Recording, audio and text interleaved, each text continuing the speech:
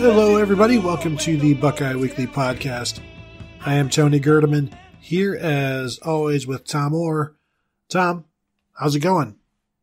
Well, Chief, you know we're all about breaking down the fourth wall on this podcast, and so let's just start with breaking down the fourth wall.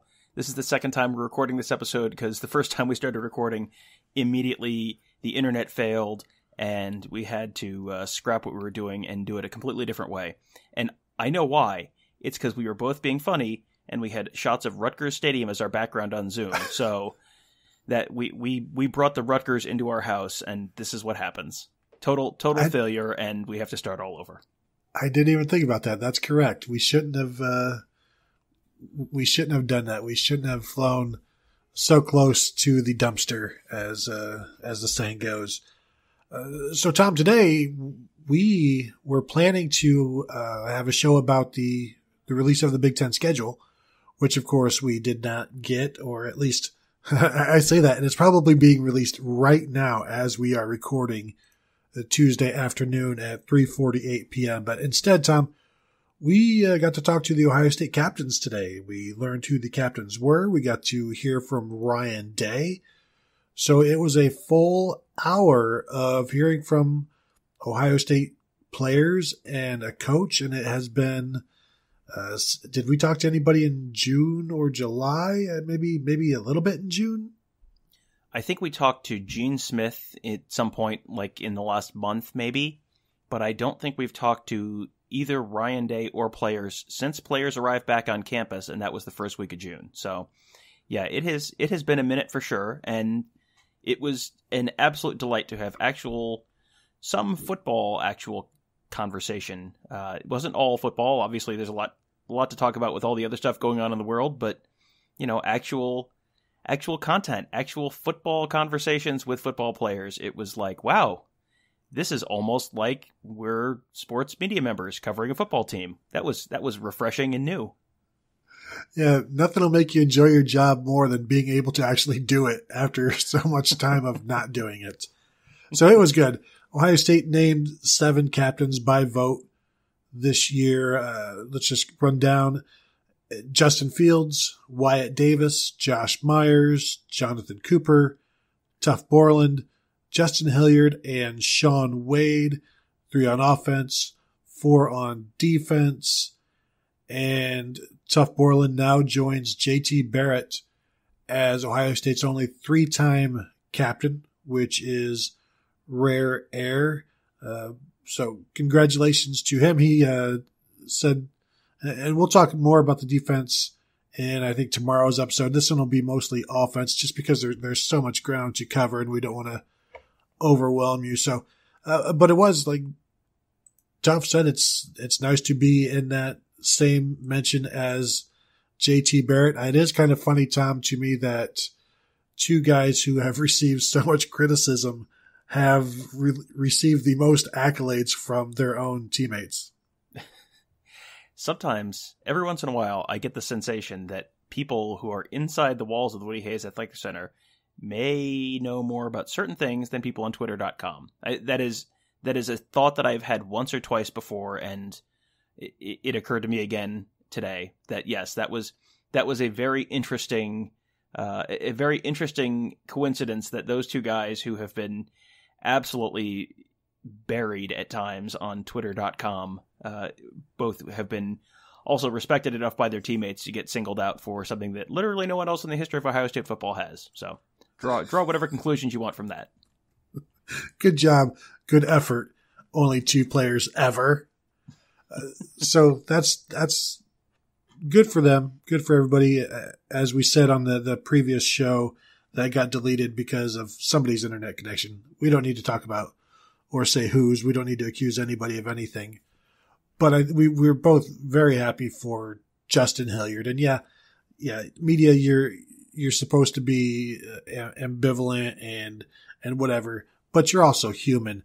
And you've seen so much struggle from Justin Hilliard to, missing his first 2 years due to biceps injuries, and then playing for 2 years, and then thinking like last year was going to be a pretty good year for him, and then losing him in the spring, and he overcame that. And now 6 years in, finally to be named a captain, the former 5-star linebacker who has just, wanted to live up to that billing and has been in a loaded depth chart and has been a great contributor on special teams and now is finally a captain. And when you look at this list of 7 names, I'm not sure anybody will appreciate it as much as Justin Hilliard because nobody has, I'd say, been through as much as he has. Well, he has been through enough that he even joked when we talked to him that he really has gone through a lot during his 5 or maybe 8 years at Ohio State. And I mean, I think it feels probably he was such a high profile recruit when he first committed that, I mean, he feels like he's been in the lives of Ohio State fans since about the time of the Model T. Like, yeah, was he on one of those Greg Fry teams in the early 90s? Like, maybe, I don't know. I'd have to go back and check the rosters. He is someone who has just, he's gone through so much. He's had so many injuries, and it's not like, oh, it's the same injury every time. It's just, oh, it's an arm injury this time. Oh, it's a leg injury this time. He went down during spring ball last year, and we saw him getting carted off with an Achilles injury, and it was just like, that poor kid cannot catch a break. And, knock on wood, but so far he's stayed healthy this year. He's put himself in a position where he's going to be a contributor this year, and he's someone who has just done it the right way the whole time in his career. He's not someone you ever heard about as a malcontent. He's not someone you ever heard about as someone who was complaining about, this poor me and wallowing, and he would absolutely have earned the right to do that if, you couldn't really blame him if he did, but he's just kind of done things the right way his whole career. He comes across as a very impressive kid, and, good for him for sticking it out and really seeing it through. He reminds me a little bit of C.J. Saunders, who was a captain last year, who, you hadn't seen a ton from him on the field, but he had, C.J. Saunders went through a whole bunch to be an Ohio State football player and, made that happen. He is someone who is not on the list of captains this year because Brian Day told us on Tuesday C.J. Saunders' appeal for a 6th year was rejected by the NCAA. So, he will not get a chance to be a 2-time captain, but he's going to stay on the staff and, in some form, whether it's as some kind of a quality control coach or a grad assistant or something. But, he'll be around the program a little bit. But yeah, that's people like C.J. Saunders, people like Jonathan Cooper, people like Justin Hilliard. Yeah, it's hard to not feel pretty good for them about reaching this level within the Ohio State football program. Yeah, and he mentioned like these 6 years, 5 years have been the best of his life, and I'm thinking like I wonder. Probably no linebacker in Ohio State history has ever played with as many good defensive ends as Justin Hilliard, because he comes in and he's playing with Joey Bosa, and then there's Sam Hubbard and Jalen Holmes and Tyquan Lewis and Nick Bosa and Chase Young, and now he'll play with 2 years with Zach Harrison and you got Tyreek Smith in there as well and Jonathan Cooper. It's just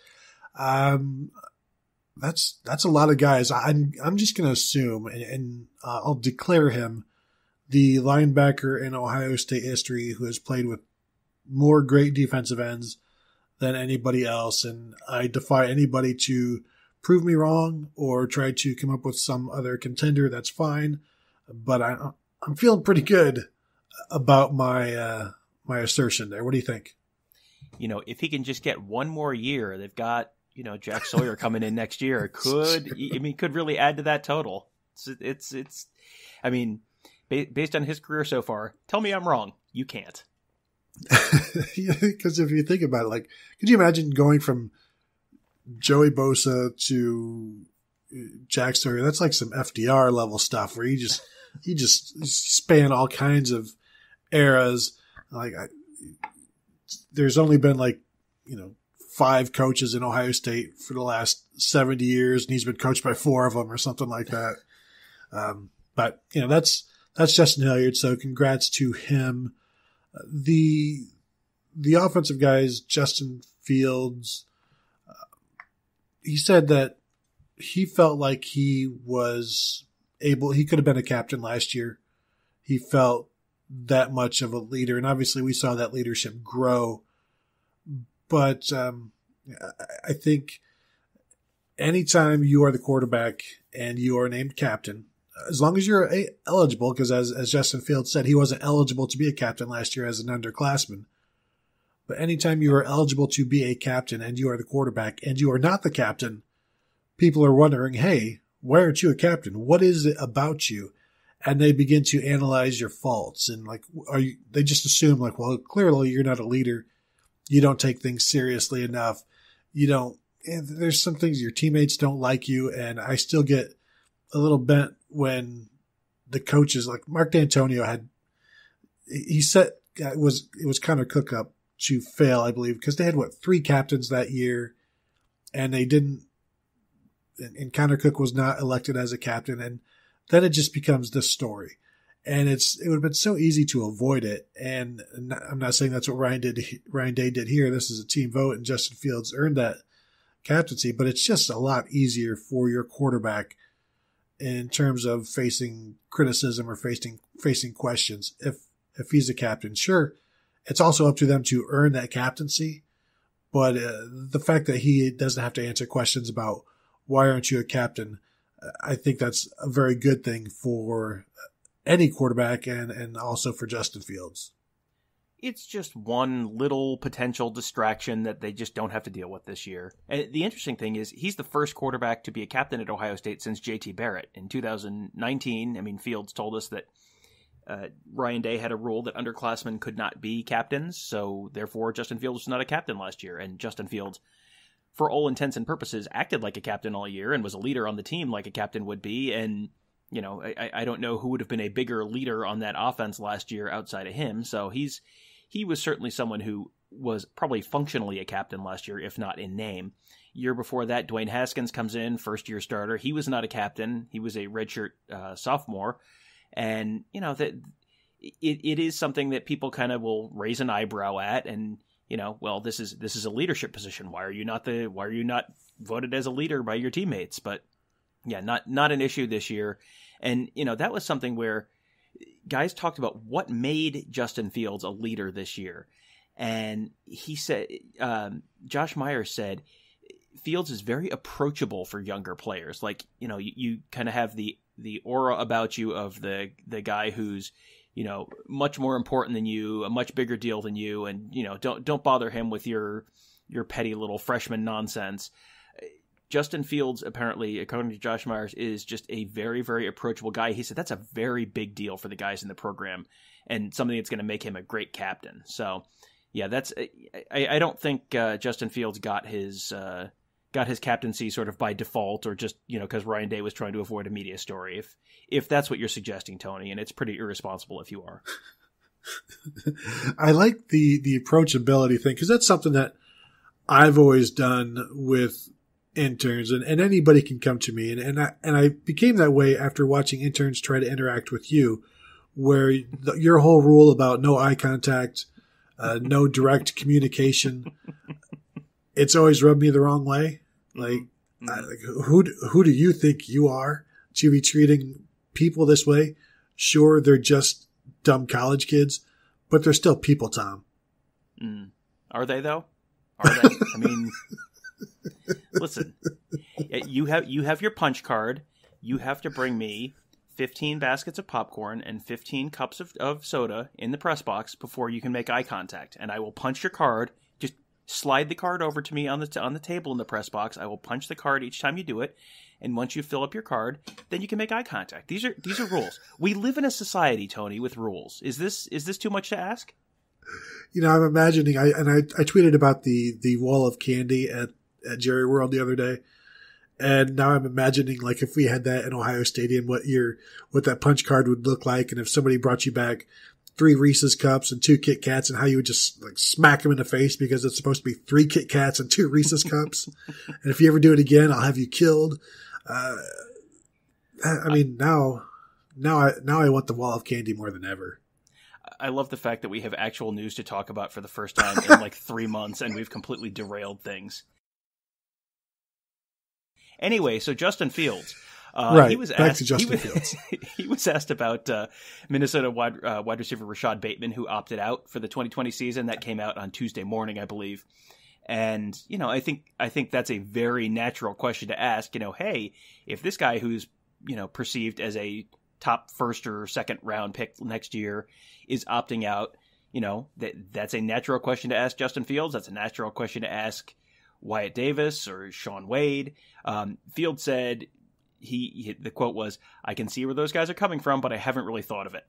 And, he talked about the fact that he's a competitor. Playing with his teammates is what he's cherishing the most. And he also said, I think he's coming from a little bit of a different background. He said, some guys are coming from a background where, coming from a background of just straight up poverty. And, I don't know if that's Rashad Bateman's situation, but, guys are in different spots. And Fields said that his family has, I think, been a little bit more comfortable than some other families have. And that can sort of change the calculus there, where if he doesn't, if something happens and he doesn't get the, every last $1 million he can get from the NFL, then, that can be a life-changing thing for some families. And I think for Fields, maybe it's a slightly less of a concern. And, I would guess there's a decent chance he's got an insurance policy for this year and all of that. And so, yeah, I mean, I think that I came away from that, I think there's been a lot of questions about, will guys drop out? Will guys opt out?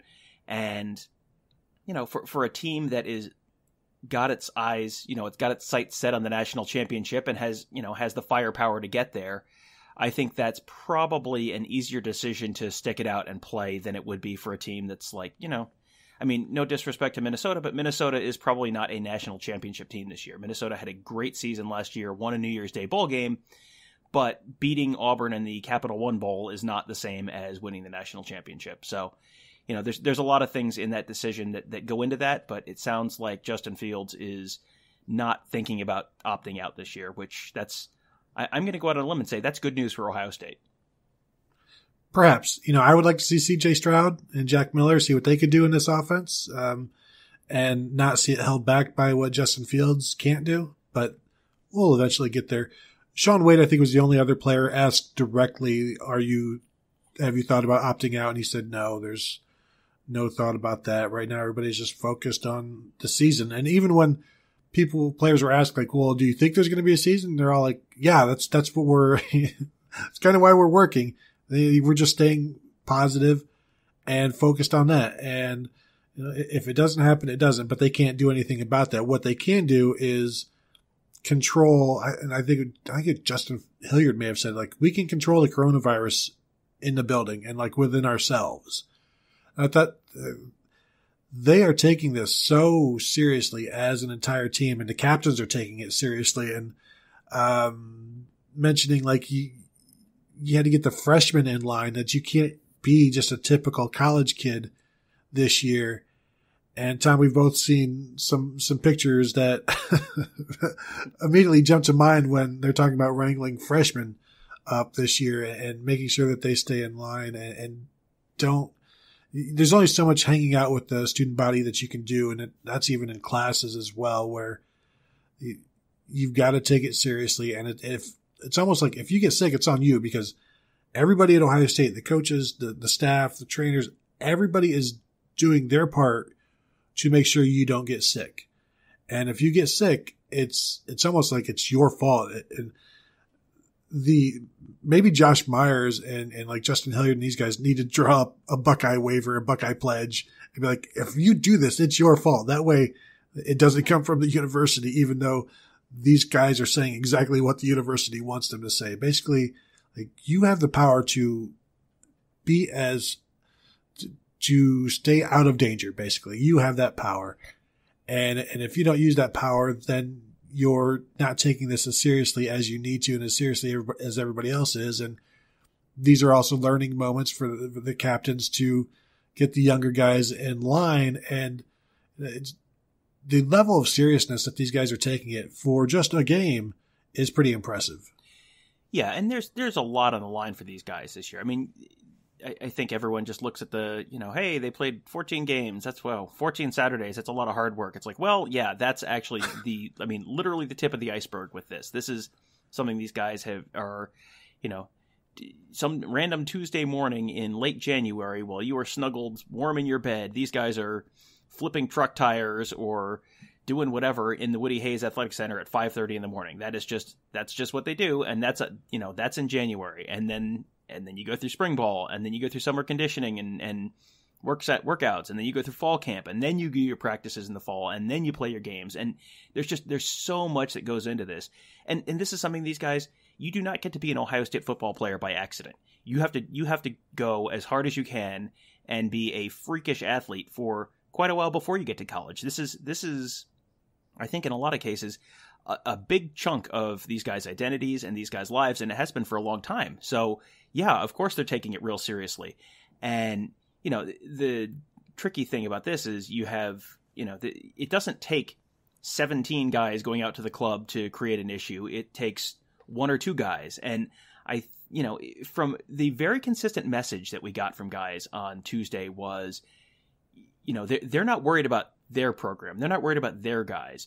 They're, I think the concern is, okay, sometime we may have to play Rutgers, and you've seen an outbreak on the Rutgers team, and let's be real candid here. The Rutgers team is not playing for the same stakes that the Ohio State team is this year. And so, are the Rutgers players going to have the same dedication to staying in the facility? Do they have the same resources that Ohio State has?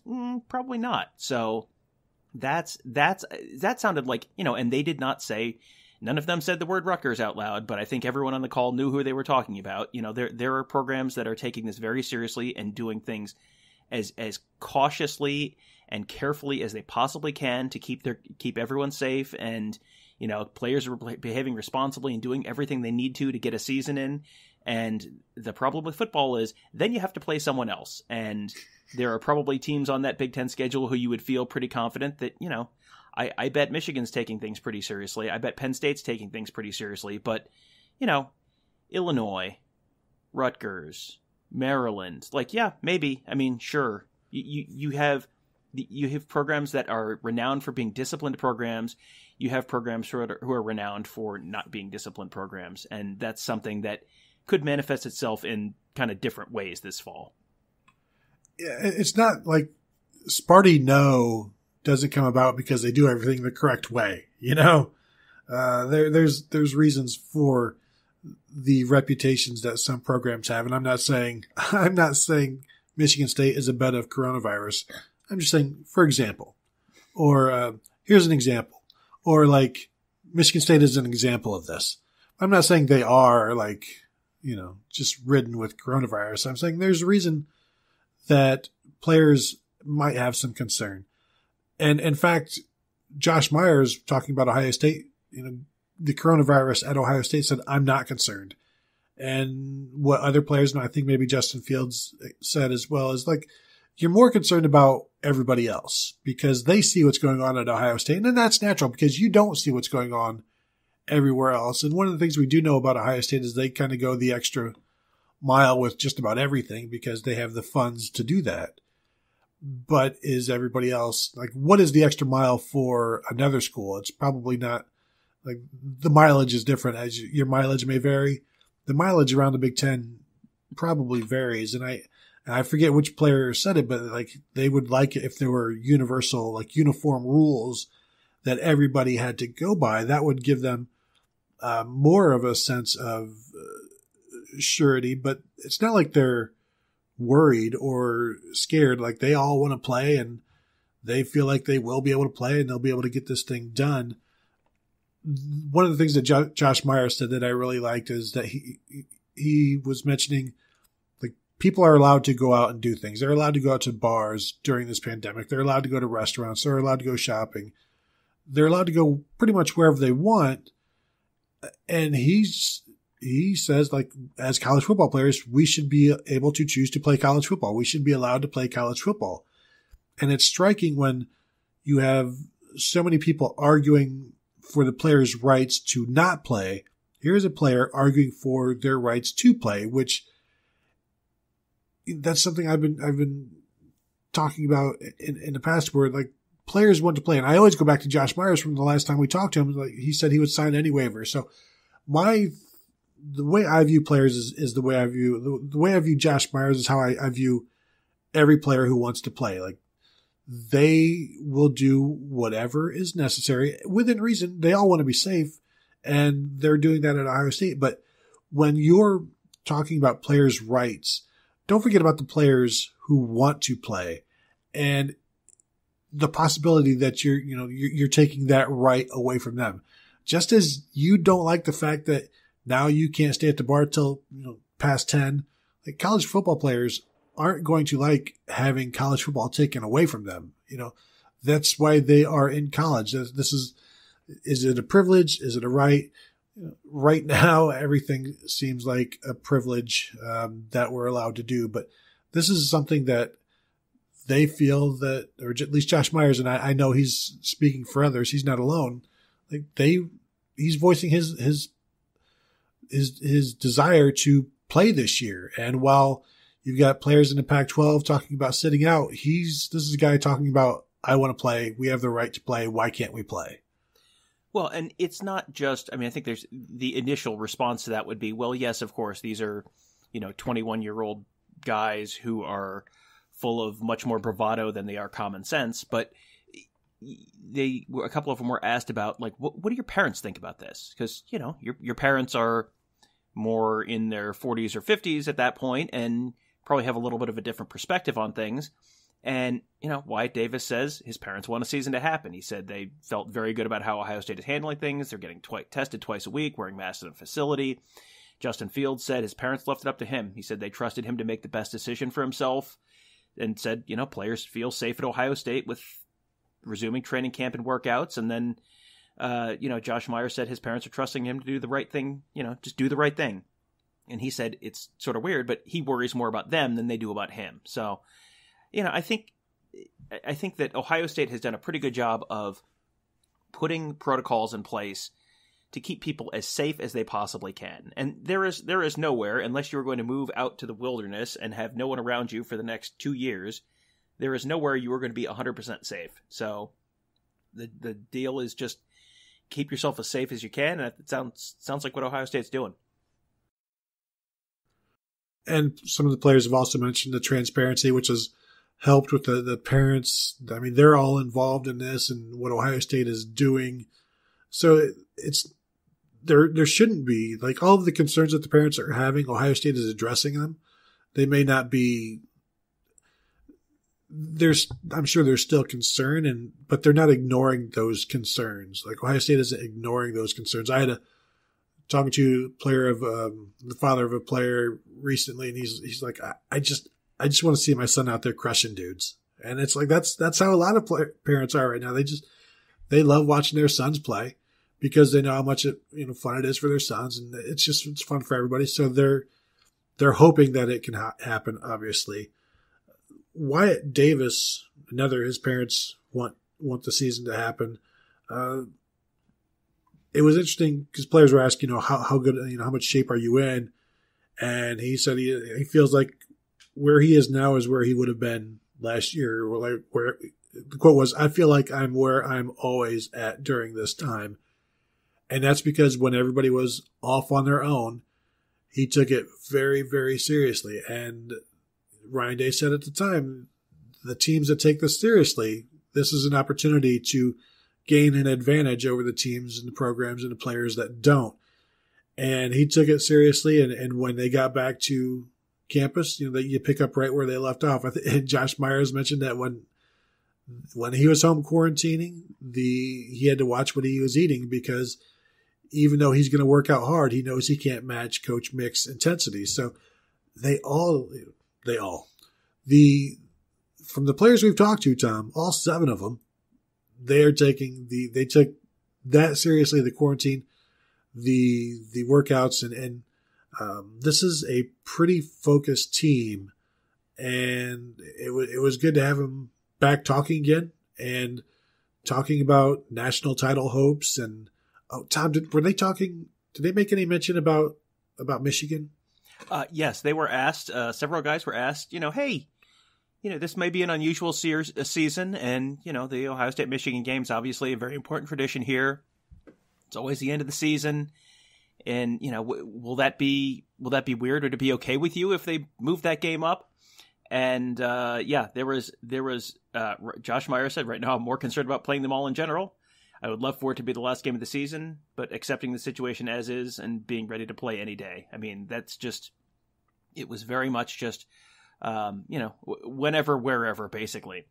The other guys who talked about it, it got a little spicy. And that is something that really kind of, I think probably everyone on that call went, huh, when they said this, because both Wyatt Davis and Justin Fields said they want to beat the brakes off of Michigan. Now, of course they want to beat the brakes off of Michigan. They want to beat the brakes off of Michigan every year. And for the last few years, they've been extremely, extremely competent in that department.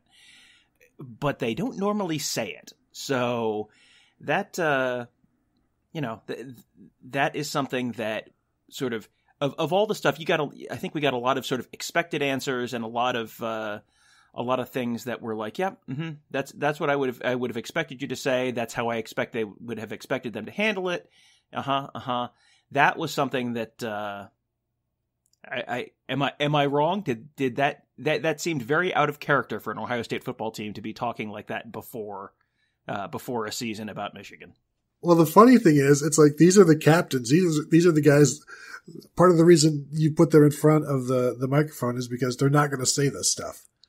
And it's like, well, now you've just eliminated the guys who will be talking during Big Ten Media Days, assuming there are media days. But yeah, of course everybody thinks it. That's why they train every day for it. But to then say it, to me, that's a reflection of the head coach. And players are a reflection of their head coach. And this was something that the fact that you had two players say it, and they're all going to say like, yeah, I'll play him any day. And it doesn't matter, it can be wherever. I just want to play that game. Everybody wants to play that game.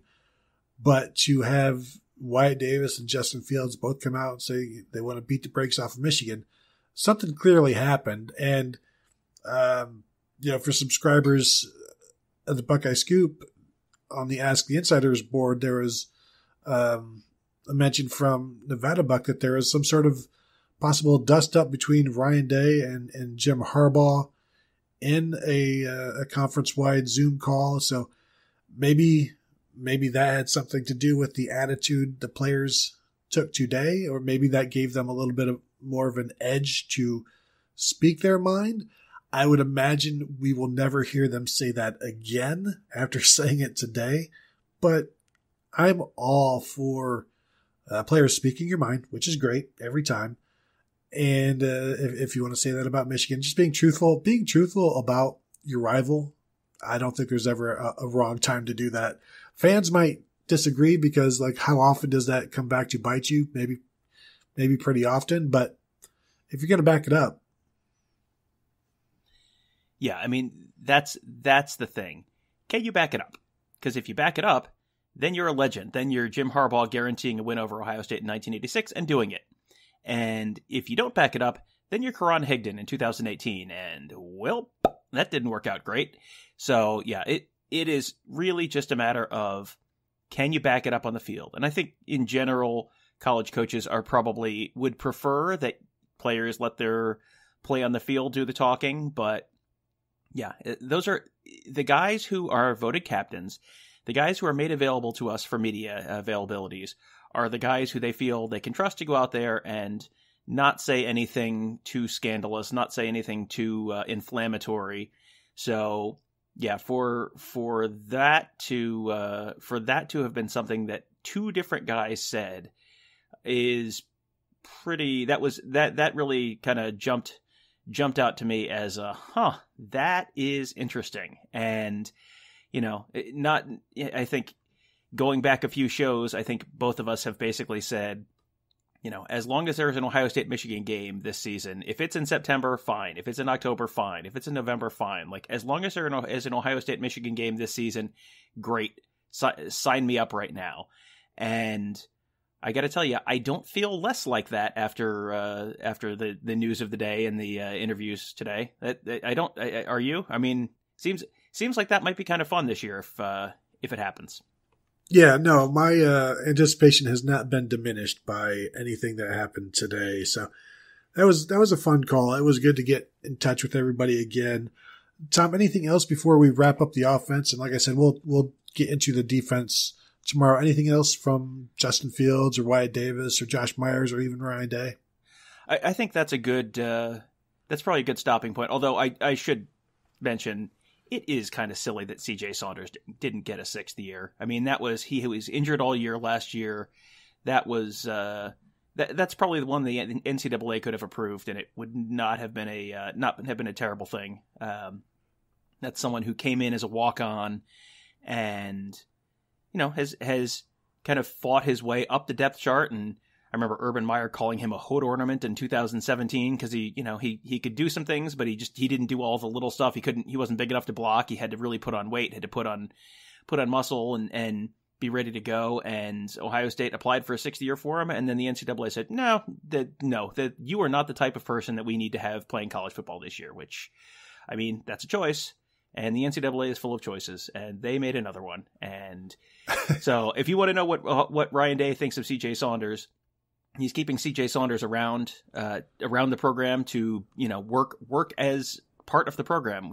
And I think they were kind of trying to figure out what that role was going to be, but they want him around. They value him as a person and not just a player. And so yeah, that is just, I mean, that's probably about 473rd on my list of grievances with the NCAA at the moment, but that's, it's certainly on the list. And C.J. Saunders probably deserved another year because he was voted captain last year. He worked his way up from walk-on to captain, didn't get to play in 2019 because of a leg injury, and then now is not going to get to play again. And that just seems kind of unnecessarily crappy, which, that seems pretty much right up the NCAA's alley.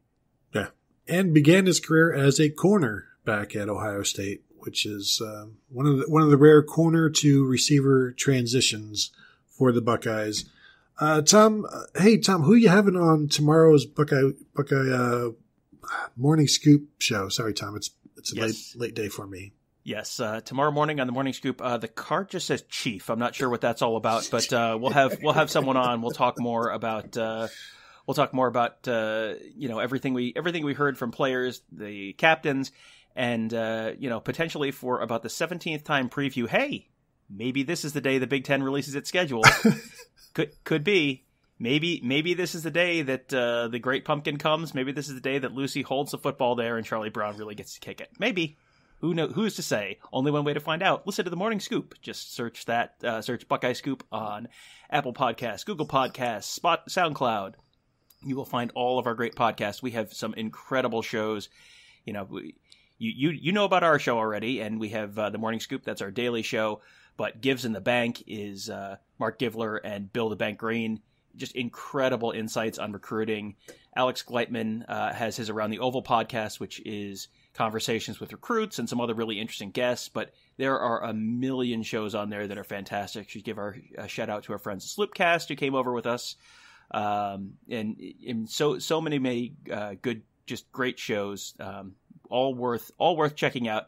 While you're there, find one you like. Please give us a rating and review that helps other people find these shows as well.